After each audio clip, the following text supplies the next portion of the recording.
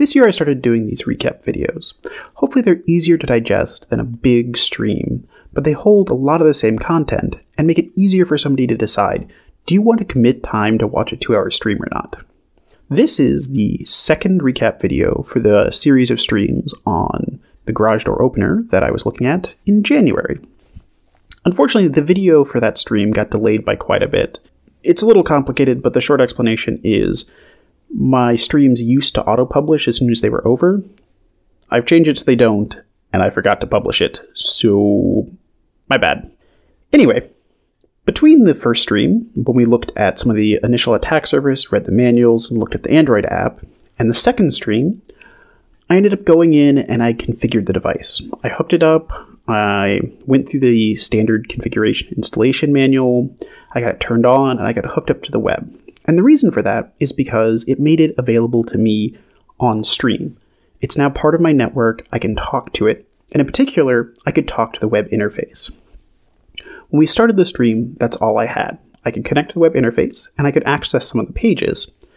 But what jumped out immediately was that none of the pages were active. They were all static HTML with nothing really available in them that indicated that there was any server-side processing going on. With that done, we ran nmap, hoping to turn up something new. Maybe there's another service listing on another port, or anything to start with.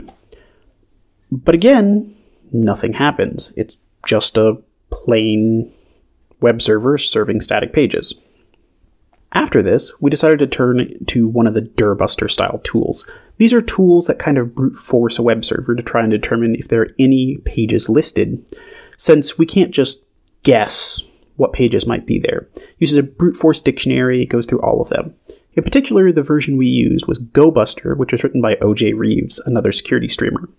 We ran through this, and it actually turned up quite a few new pages. Some of them actually had some interesting data on them, such as MAC addresses and SSIDs and things like that, but we still didn't have any active pages. All of them were static pages, and it appeared to be zero active server-side processing going on.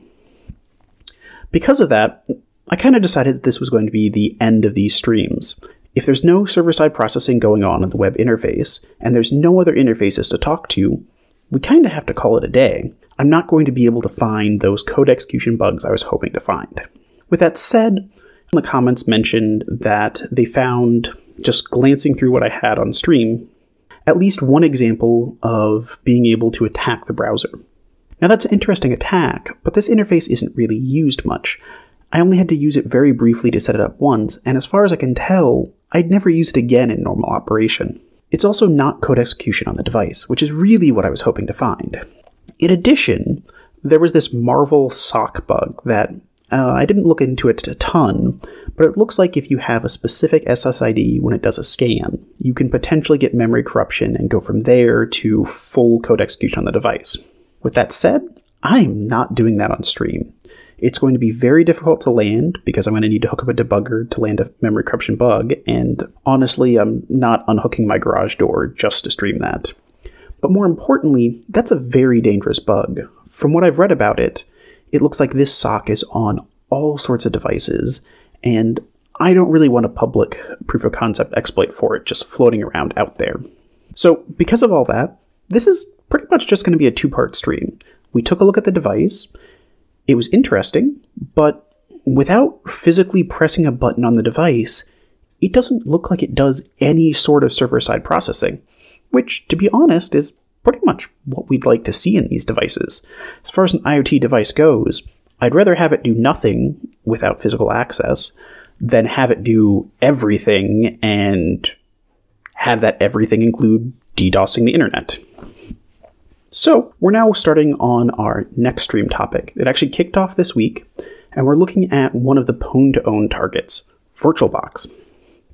We're going through a whole bunch of the initial work to determine what exploitable bugs in the target look like, and then we're going to go through and potentially land a couple of these to try and get a feel for how you would exploit them. So if that sounds interesting to you, please tune in on the future streams, and I should hopefully have a recap video for the first of those up soon. Thanks again for watching, everybody, and I'll talk to you next week. Bye!